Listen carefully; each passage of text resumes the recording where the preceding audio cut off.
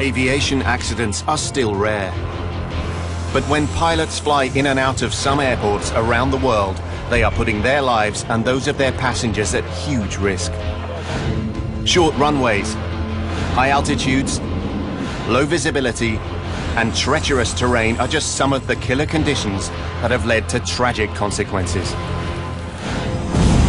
These are the world's 10 most extreme airports.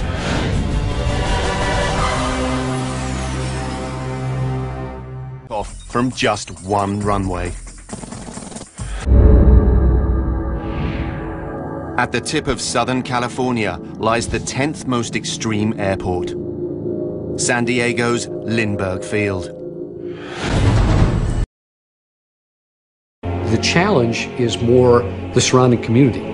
In the 80 years since the airport was built, San Diego has literally grown up around it, and now pilots have to navigate dozens of buildings as they pass over the city.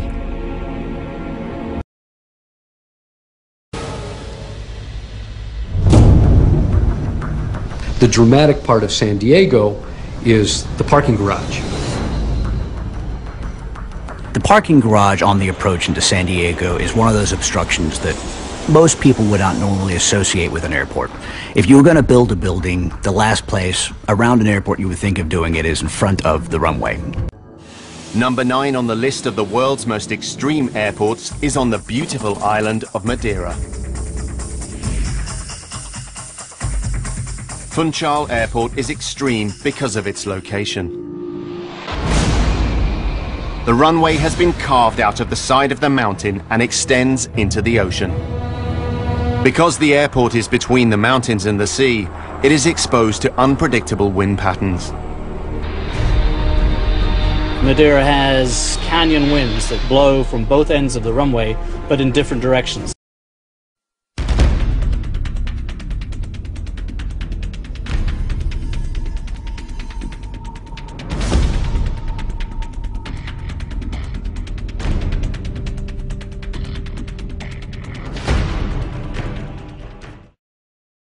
Eagle Vale is number 8 on the list.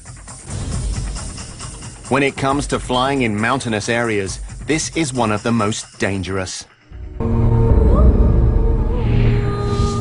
It serves the ski resort of Vail in the Rocky Mountains of Central America. The higher you get in the atmosphere, the thinner the air. It's less dense. And those air molecules are what an aircraft uses to create lift over a wing, and then the engines also use that to create thrust or energy to move the aircraft around. To make up for the lack of horsepower, pilots have to increase their speed, and that causes problems at Eagle Vale. If you're going faster over the ground, that means you cover more runway when you land. And on a departure, the airplane requires more runway for takeoff and requires actually more ground speed. So that's one of the challenges that you face.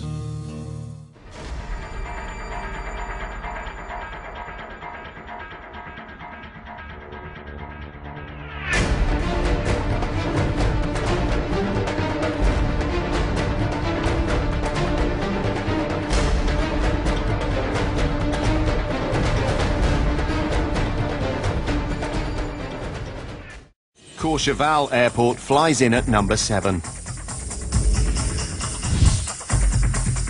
It's situated high in the French Alps and has a perilously short roller coaster runway.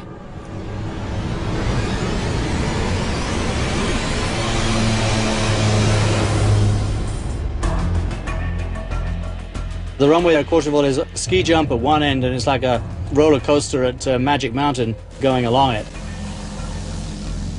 We're just looking for an altimeter second. It's at 6,500 feet on the altitude. 1,700 feet is it for runway length.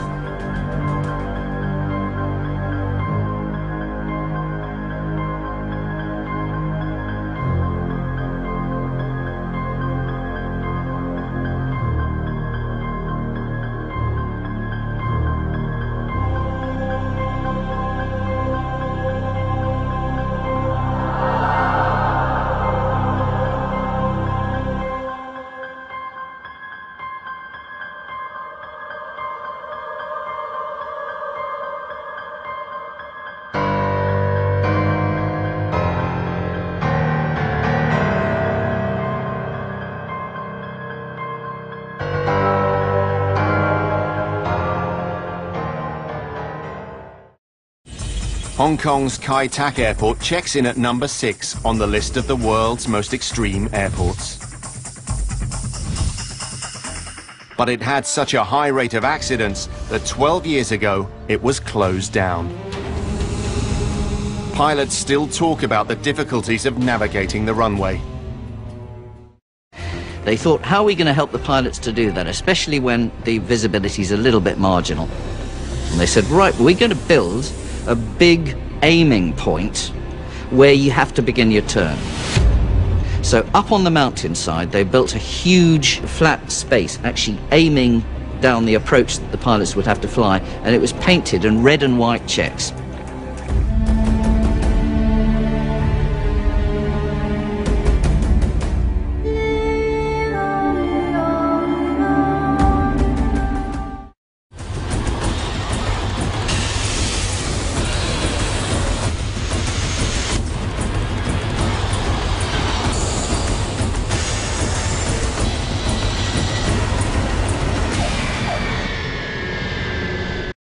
Gibraltar, on the southern tip of Spain, is number 5 on the list of the world's most extreme airports.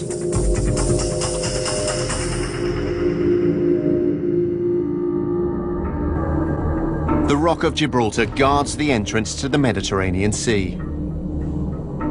And it's the location of Gibraltar that gives this airport its many dangers. Adverse weather causing severe crosswinds, and high-rise buildings all present huge problems for pilots. Gibraltar is unique because it's a huge rock sitting on a small promontory at the end of Spain. But it's not owned by Spain, it's owned by Britain.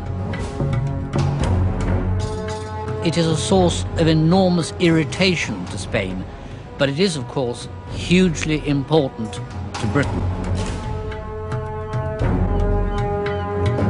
Control of Gibraltar has been disputed for centuries. And until recently, Spain banned flights to Gibraltar from passing into its airspace. And there's traffic to navigate at Gibraltar, but not in the air. Perhaps the most unique feature is the fact it has a 4-lane highway that goes right through the middle.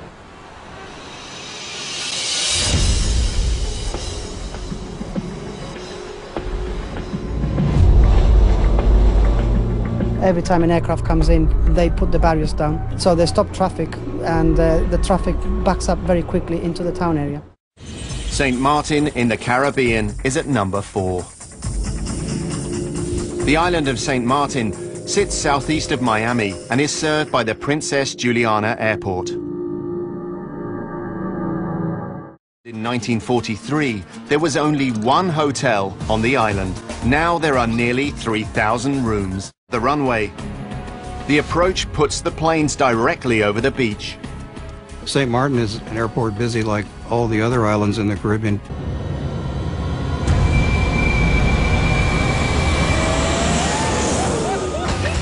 The beach is one of the busiest on the island. Probably the greatest airplane viewing spot in the world. Caribbean, St. Bart's is at number 3. The holy French island of St. Bart's is just a few minutes' flight from the Caribbean hub of St. Martin. The Sugarloaf turning final buzzer.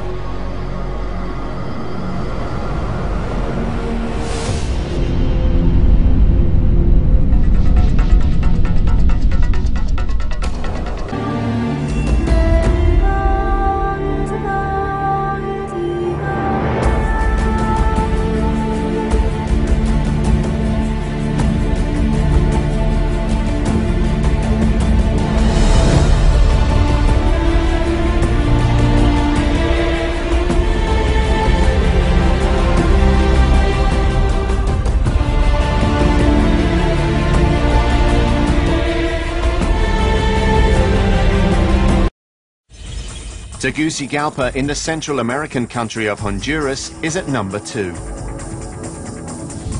And Tegucigalpa's airport is Toncontín International. Its call sign is TNT.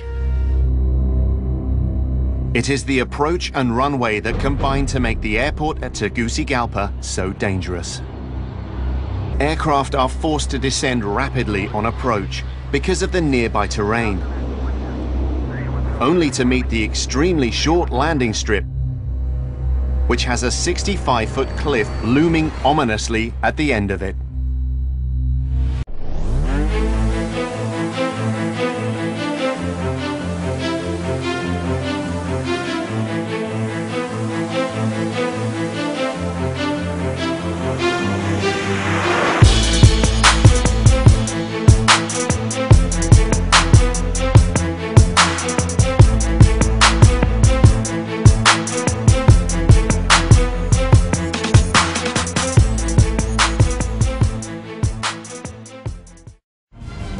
No airport is more dangerous than the most extreme airport in the world. At number 1 is Nepal's Lukla Airport. It is located high in the northeastern corner of Nepal, in the heart of the Himalayas. Lukla Airport, Nepal, brings together all these variables we've been talking about, and it's really what makes an airport extreme. You have the altitude, mountains, wind shear, turbulence, a short runway. The approach into Lukla is treacherous because of the decrease in the horsepower of planes at such an altitude. As a result, once a landing attempt has begun, there is no going back. It requires a coordinated effort in the sky and on the ground. Everyone needs to be ready.